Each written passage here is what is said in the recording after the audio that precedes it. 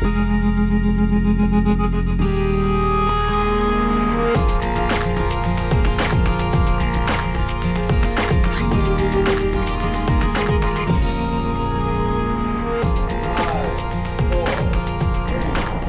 Jami Floyd. Welcome to TED Talks in NYC, the series that brings TED.com's celebrated conversations to television and keeps the conversation going with some of the brightest minds in New York City. This week's show is all about bugs, as in food.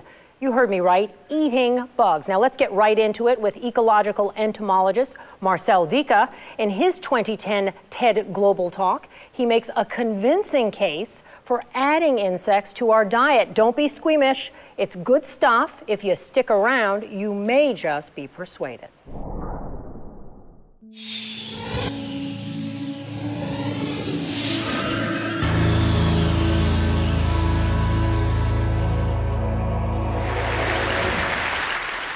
Okay, I'm going to show you again something about our diet. And I would like to know what the audience is. And so, who of you ever ate insects? That's quite a lot. But still, you're not representing the overall population of the Earth. Because there's 80% out there that really eats insects. But this is quite good. Why not eat insects? Well, first, what are insects? Insects are animals that walk around on 6 legs. And here you see just a selection. There are 6 million species of insects on this planet. 6 million species. There's a few hundreds of mammals, 6 million species of insects. In fact, if we count all the individual organisms, we would come at much larger numbers. In fact, of all animals on Earth, of all animal species, 80% walks on 6 legs.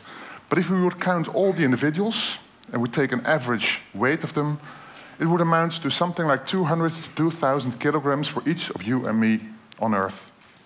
That means that in terms of biomass, insects are more abundant than we are. And we're not on a planet of man, but we're on a planet of insects.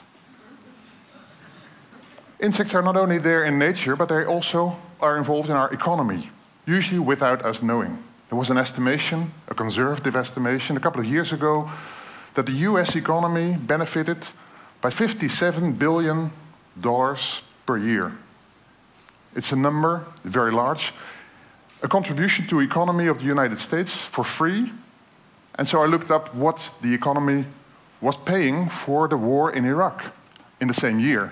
That was $80 billion US. Well, we know that that was not a cheap war. So insects, just for free, contribute to the economy of the United States with about the same order of magnitude, just for free, without everyone knowing. And not only in the States, but in any country, in any economy. What do? They remove dung, they pollinate our crops. 1/3 of all the fruits that we eat are all a result of insects taking care of the reproduction of plants. They control pests, and they're food for animals. They're at the start of food chains.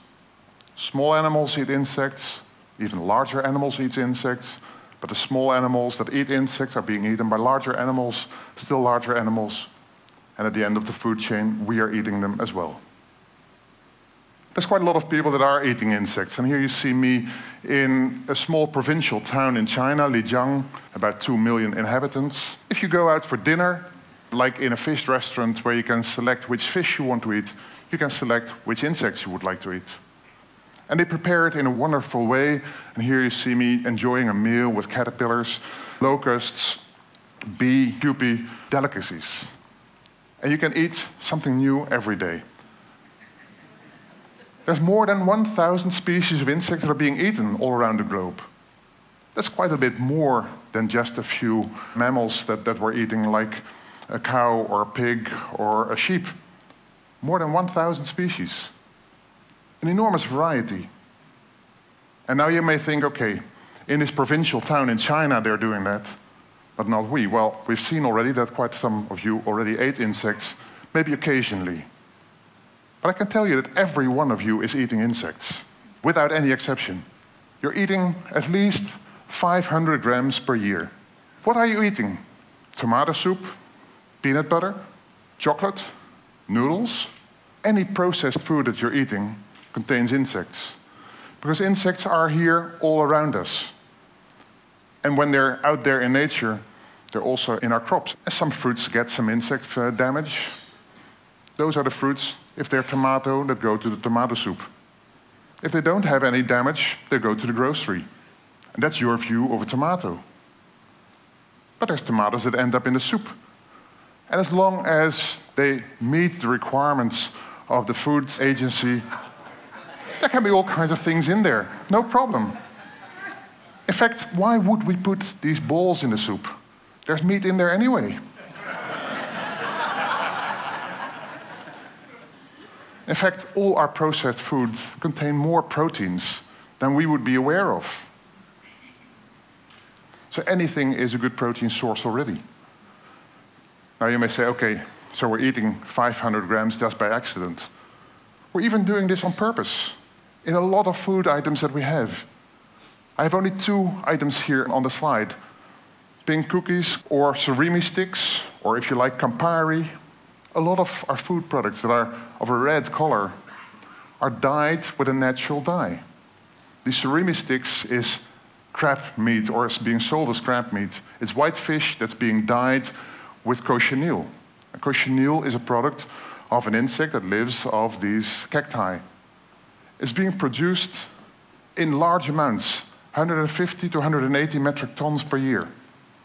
In the Canary Islands, in Peru, and it's big business. 1 gram of cochineal costs about 30 euros. 1 gram of gold is 30 euros. So it's a very precious thing that we're using to dye our foods. Now, the situation in the world is going to change. For you and me, for everyone on this earth. The human population is growing very rapidly, and it's growing exponentially. Where at the moment we have something between 6 and 7 billion people, it will grow to about 9 billion in 2050. That means that we have a lot more mouths to feed. And this is something that worries more and more people. There was an FAO conference last October that was completely devoted to this. How are we going to feed this world?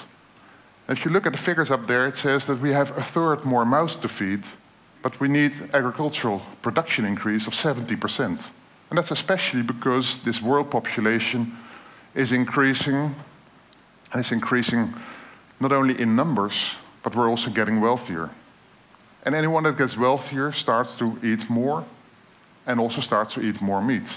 And meat, in fact, is something that costs a lot of our agricultural production. Our diet consists for some part of animal proteins. And at the moment, most of us here get it from livestock, from fish, from game. And we're eating quite a lot of it. In the developed world, it's on average 80 kilograms per person per year, which goes up to 120 in the United States, and a bit lower in some other countries, but on average 80 kilograms per person per year. In the developing world, it's much lower. It's 25 kilograms per person per year. But it's increasing enormously. In China, in the last 20 years, it increased from 20 to 50. And it's still increasing. So if 1/3 of the world population is going to increase its meat consumption from 25 to 80 on average, and 1/3 of the world population is living in China and in India, we're having an enormous demand on meat. And of course, we are not there to say, well, that's only for us, it's not for them. They have the same share that we have. Now, to start with, I should say that we are eating way too much meat in the Western world. We could do with much, much less. And I know I've been a vegetarian for a long time, and you can easily do without anything. You'll get proteins in any kind of food anyway. But then, there's a lot of problems that come with meat production, and we're being faced with that more and more often. The first problem that we're facing is human health. Pigs are quite like us. They're even models in medicine, and we can even transplant organs from a pig to a human. That means that pigs also share diseases with us. And in a pig disease, a pig virus and a human virus can both proliferate, and because of their kind of reproduction, they can combine and produce a new virus. This has happened in the Netherlands in the 1990s during the classical swine fever. outbreak, you get a new disease that can be deadly. When you eat insects, they're so distantly related from us that this doesn't happen. So that's 1 point for insects. Then there's the conversion factor. If you take 10 kilograms of feed, you can get 1 kilogram of beef, but you can get 9 kilograms of locust meat. So if you would be an entrepreneur, what would you do? With 10 kilograms of input, you can get either 1 or 9 kilograms of output. So far, we're taking the 1 or up to 5 kilograms of output. We're not taking the bonus yet. We're not taking the 9 kilograms of output yet. So that's 2 points for insects. Then there's the environment. If we take 10 kilograms of food and it results in 1 kilogram of beef, the other 9 kilograms are waste. And a lot of that is manure. If you produce insects, you have less manure per kilogram of meat that you produce. So less waste. Furthermore, per kilogram of manure, you have much, much less ammonia and fewer greenhouse gases when you have insect manure than when you have cow manure. So you have less waste, and the waste that you have is not as environmentally malign as it is with cow dung. So that's 3 points for insects. Now there's a big if, of course, and it is if insects produce meat that is of good quality. Well, there have been all kinds of analyses, and in terms of protein, of fat, of vitamins, it's very good. In fact, it's comparable to anything that we eat as meat at the moment. And even in terms of calories, it's very good. 1 kilogram of grasshoppers has the same amount of calories as 10 hot dogs or 6 Big Macs. So that's 4 points for insects. I can go on, and I could make many more points for insects, but time doesn't allow this. So the question is, why not eat insects? I gave you at least 4 arguments in favor. We'll have to. Even if you don't like it, you'll have to get used to this. Because at the moment, 70% of all our agricultural land is being used to produce livestock. That's not only the land where the livestock is walking and feeding, but it's also other areas where the feed is being produced and being transported. We can increase it a bit at the expense of rainforests. But there's a limitation very soon. And if you remember that we need to increase agricultural production by 70%, we're not going to make it that way. We could much better change from meat, from beef, to insects. And then 80% of the world already eats insects. So we're just a minority in a country like the UK, the USA, the Netherlands, anywhere. On the left-hand side, you see a market in Laos where they have abundantly present all kinds of insects that you can choose for dinner for the night. On the right-hand side, you see a grasshopper.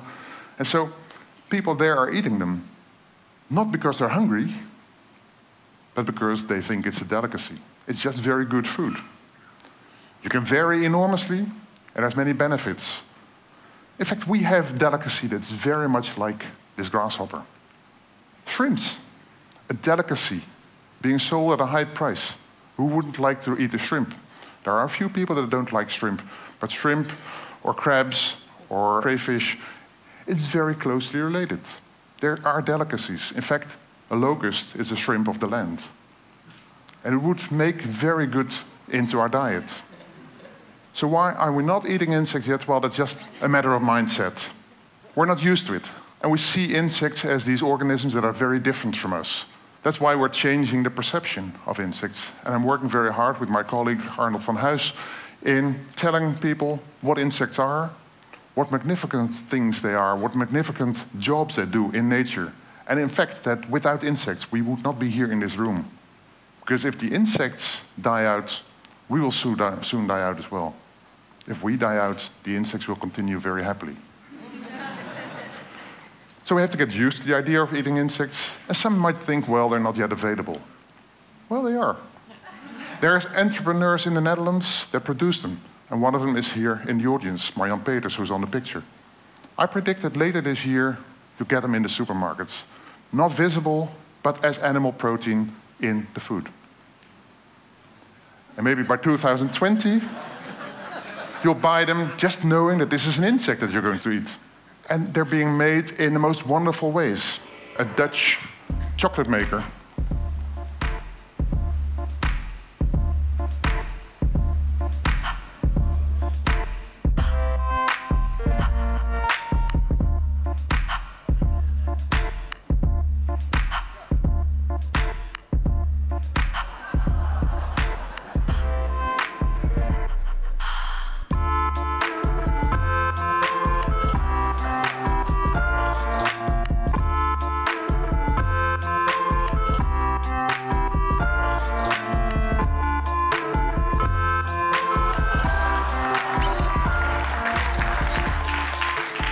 So there's a lot of design to it even. Well, in the Netherlands we have an innovative Minister of Agriculture, and she puts the insect on the menu in her restaurant, in her ministry. And when she got all the ministers of agriculture of the EU over to The Hague recently, she went to a high-class restaurant and they ate insects all together. It's not something that is a hobby of me. It's really taken off ground. So why not eat insects? You should try it yourself. A couple of years ago, we had 1,750 people all together on a square in Wageningen town, and they ate insects at the same moment, and this was still big news. I think soon it will not be big news anymore when we all eat insects, because it's just a normal way of doing. So you can try it yourself today, and I would say, enjoy. And I'm going to show to Bruno some first tries, and he can have the first bites.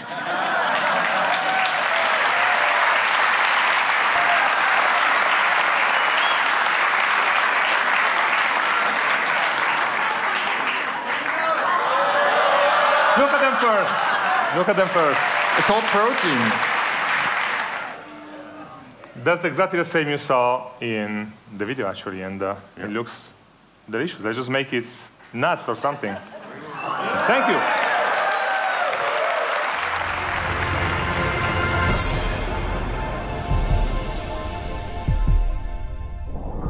Could insects really be the next big culinary thing? I've got to say, the subject bugs me out.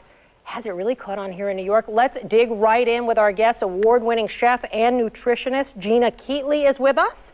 And also we've got Kelly Choi. She is the host of our own NYC Life's Eat Out with Time Out. Kelly, thanks for being here with us. So let's get right to it. I know both of you are big bug eaters. Okay, I'm overdoing it, but you have both eaten insects. So let's start out by talking about what you've had, what it tastes like. Let's get into it. Kelly, you eat for a living.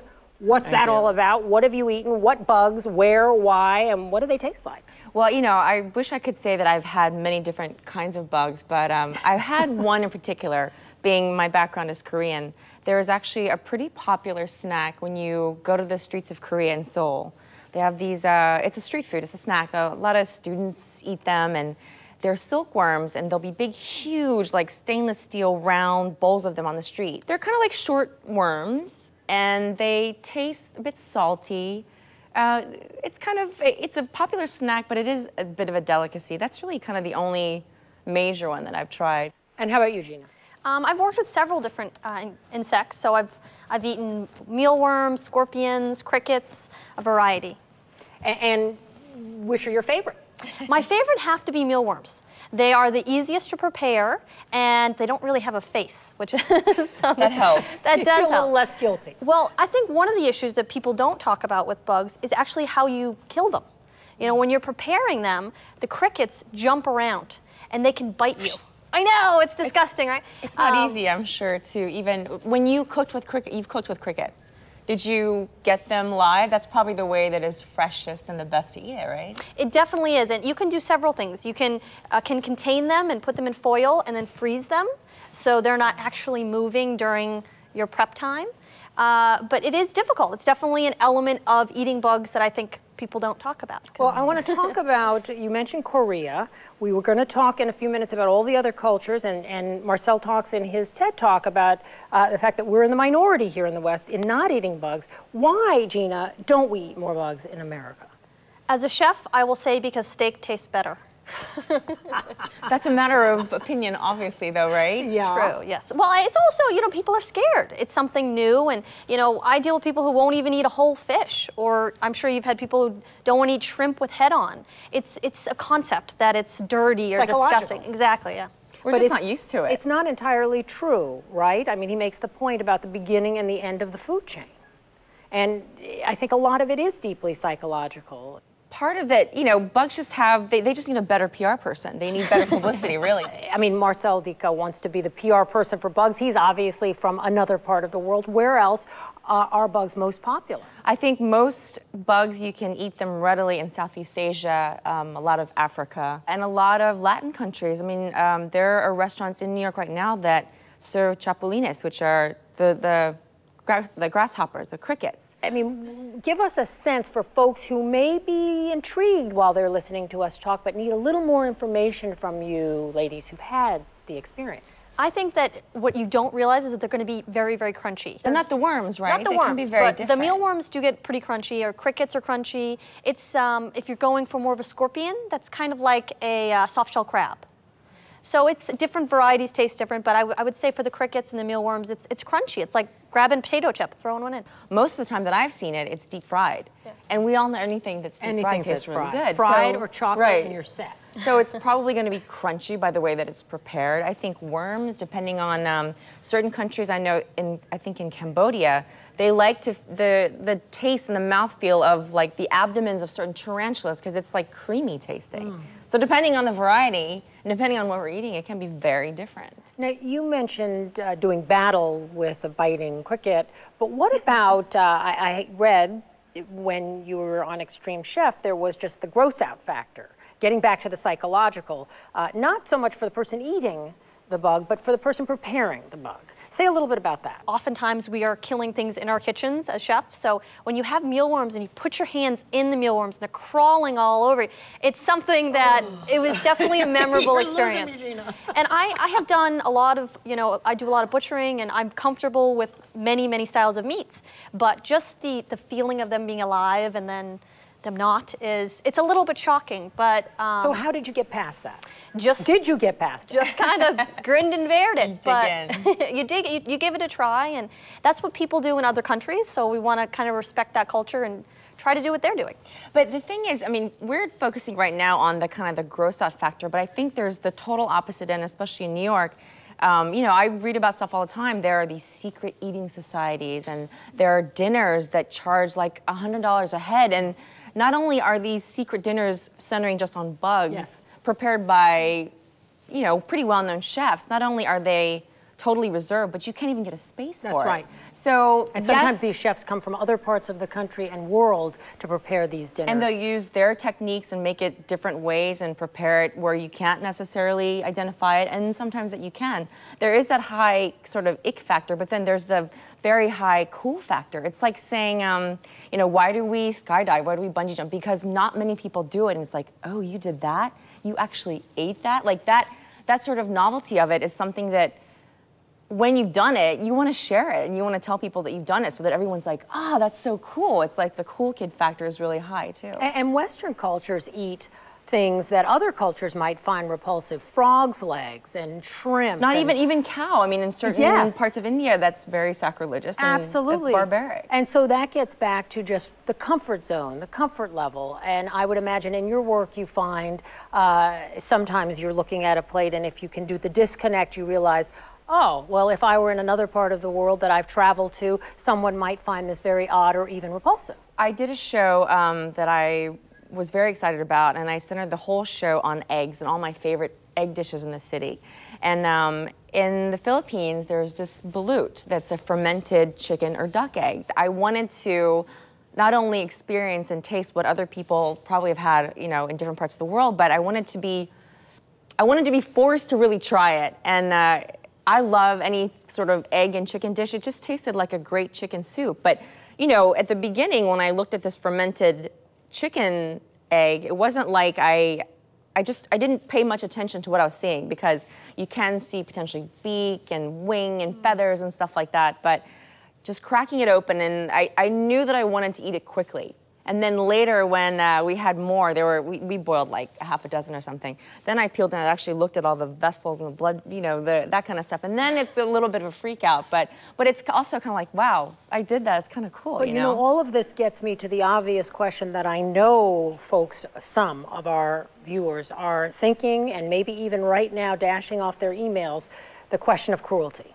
You use the word kill at least twice with regard to the bugs. I know you must get this question yourself. You talk about butchering. Now we're on the question of just animals in general. And I've covered this issue of eating bugs before, and you always get emails and phone calls and comments about insects as living creatures. What about that aspect of it? Gina. Well, they are definitely living creatures, but I'm a chef, and so I'm not a vegan or a vegetarian. I understand that most of our society eats meat, and that's a part of my job. And we try to do our best to be, kind to the animals or insects, but it's part of doing business. But Marcel brings up a great point in his lecture as well. If we're talking about cruelty to animals, this is a lot less cruel to the environment, and ecologically it's a lot better, right? We're killing, right? I mean, we're killing cows, we're killing chickens in very inhumane ways. So if you compare the two, actually, it's, I don't know. Some people would say it's a lot kinder to be eating and killing bugs. So do you think it'll catch on here in New York? I think it already has in some circles. To a large degree, it has to be more easily available. Yeah. I can tell you where you can get bugs right now. Tell us. A pet store. Bugs come from pet stores. Because when you're looking at mealworms or crickets, those are things that you would feed to reptiles. So whenever I do prepping of any sort of, or tastings, I'll hit the Petco. I'll tell you where else you can get bugs. Right here on our table. Bon appetit. Now, Gina, do you know what we have before us? Do I want to know? You do want to know, because you're eating bugs. That's what's hot. So we have them two different ways. We have them, of course, sweet. So we have them dipped in chocolate here, white and milk chocolate. And then we have them savory. So we have several different varieties here, and we're going to taste it. Some bacon, some, I think, sour cream and onion. So delicious. Look, anything in chocolate has to be good. Agreed. Right. Well, I think with these two is that you'll notice that the little legs have been removed. Okay, more information than I need. Let's smell. Okay, I'm going for chocolate. I don't really. Oh, I'm totally a savory can tell girl. what you're going savory. I'm Yeah, going wait. Maybe I'll try. What is Licking its are eyes. these cheddar cheese? Oh, come on, Gina, you have to Look play at that. ball. She's in. Guys, you didn't cheers with me. Oh, I'm sorry. Oh, that one's No, totally good, looking right? at Another me. one? Don't look. Don't That look. was sour cream and onion. Cheers to bug eating. They love They each are other. crunchy. Jamie? They're good, right? Well, they're crunchy. Anything in chocolate is good by me. Agreed. I cannot thank you ladies enough. Gina Keatley, Kelly Choi, thank you so much for being with us today. And that is our show. Join me next time for more compelling conversation on TED Talks in NYC. We leave you with the tasty bug treats sampled by some of our other TED Show panelists. And thanks for watching. I'm Jami Floyd. Do this with hesitation because I love crickets. They make such sweet music. I'm going to try a chocolate-covered cricket. Surprisingly crunchy on the outside and soft on the inside. That is very good. Here, would you like one? Crunchy. Tastes like a Kit Kat. You can dip them in chocolate. You can sprinkle them with sugar. I'm just not going to go there. It's crunchy. And I'm sort of disgusted. It's the future. It's pure protein. Were these killed humanely? I will not eat this chocolate-covered worm, and I will not eat the chocolate-covered cricket because I don't know their calorific value. I try to stay kosher. So no.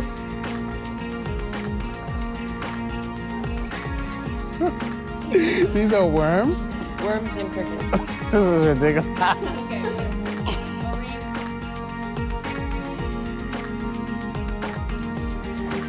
ha!